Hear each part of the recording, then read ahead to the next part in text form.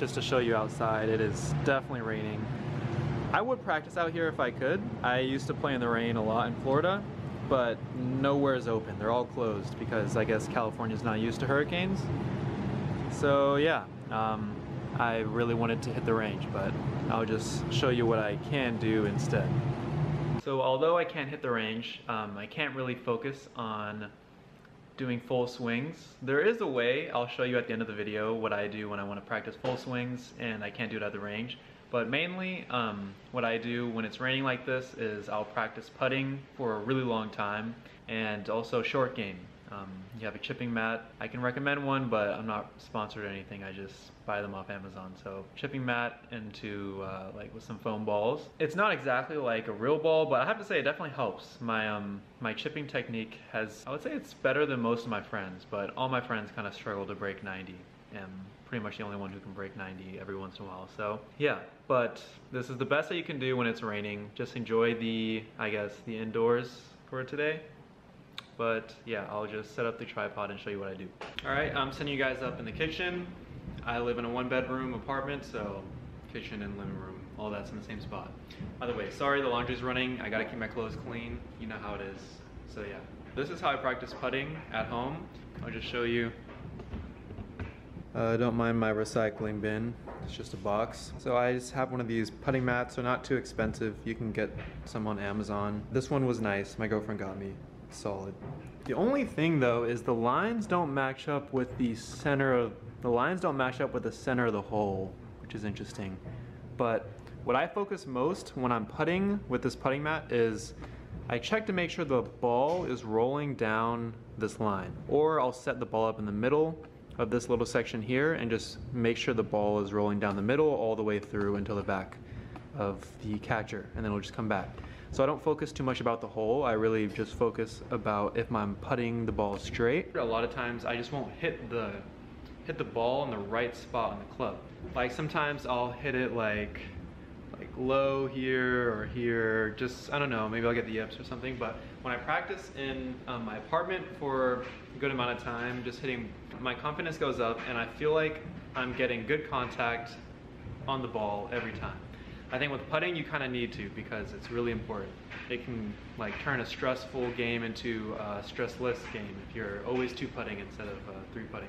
Just practice this putting mat for, I don't know, I kind of just get in the zone sometimes and I forget about how much time's passing. So maybe like 20 minutes of just straight like making sure I'm always hitting the ball the right way I want to hit it. There's other things I do when I focus on speed and getting the lines right. Maybe in another video I can talk about how I putt, and then maybe you guys can help me with some things, because you know I'm not a scratch golfer or anything, so any help I can get I will take. Yep, I'll set you guys up, show you just like my routine when I putt. All right, it's also important to make sure the actual mat is straight. Sometimes these lines are not super straight if they're just off by a little bit. So I pretty much just putt.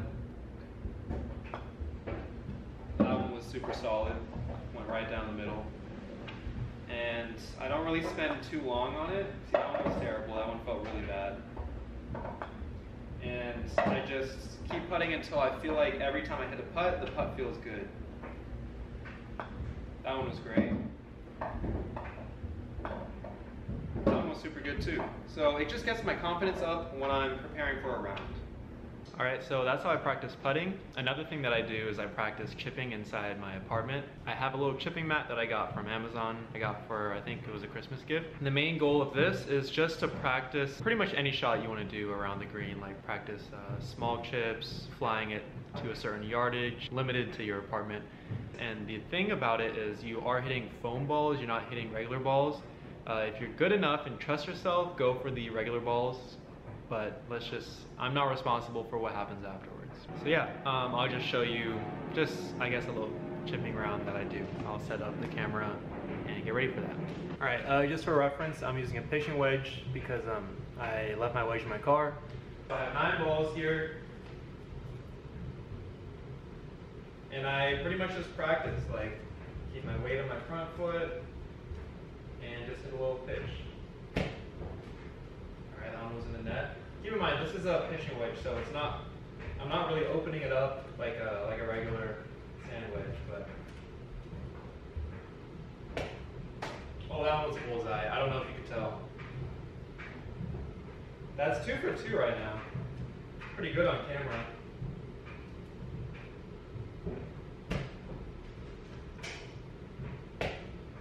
Oh man, that was another bullseye.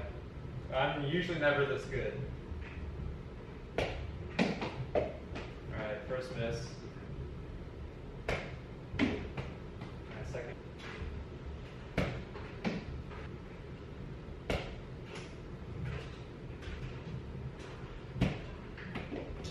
But as you can see, that's 1, 2, 3, 4, 5, 6 out of 9 that I got in the net with the pitching wedge. Maybe I should start chipping with my pitching wedge.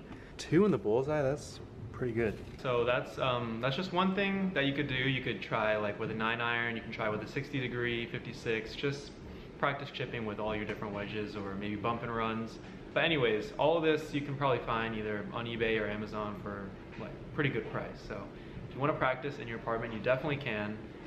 Or wherever you're living. Yeah, and I told you if you made it to the video, I would show you how to hit full shots in the apartment. I don't recommend this, but no one lives under me so far, I've confirmed. All right, I have to set you up there just because my living room's kind of small. I would say before you do something like this, always check your surroundings. Make sure like your full swing, you're not gonna hit anything. And one thing I would say, or at least a little tip, would be don't just set up to the mat that you're hitting off of.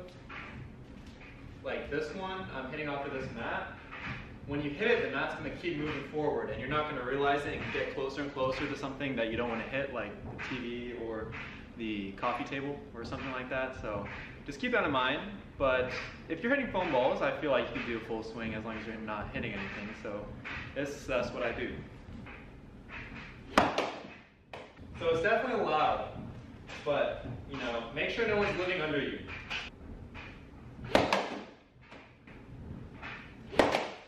Yeah, so I do that every once in a while. I wouldn't recommend it every time because I have accidentally hit things. And just make sure you don't have any cups or anything nearby that you're gonna like hit your ball into. But yeah, so that's how I practice golf on rainy days or whenever you can't hit the range for whatever reason. Does it actually improve like your game? I guess it's really up to you. You can just hit balls or you can really focus on improvements that you want to make. So pretty much you can make it worth it or not, or just as long as you're enjoying it, right? So yeah, I hope you like this quick, small video. I just noticed it was raining today. So gotta give credit where credit is due. My girlfriend recommended me to make this video, so thanks Catherine. Yep, so that wraps it up. Hope you guys enjoyed the video. If you did, like and subscribe, and I'll see you guys in the next one. See ya.